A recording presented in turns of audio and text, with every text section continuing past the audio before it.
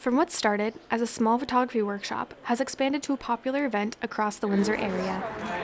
Today's event is the 7th Windsor Modeling Photography Workshop, and it's so amazing right now. I think we have like probably 80 people out right now, and it's so funny thinking that a few months ago there was only 10 people that came out, so today's a huge success.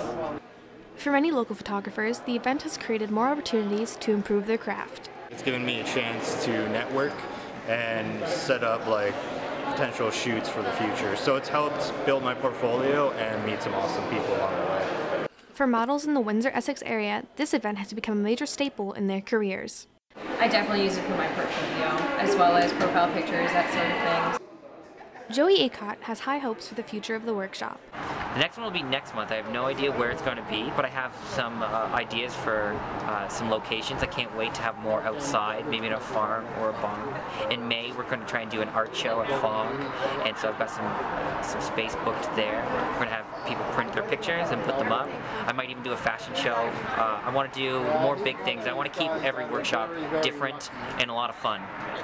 For MediaPlex News, I'm Cassandra Malynowskyj.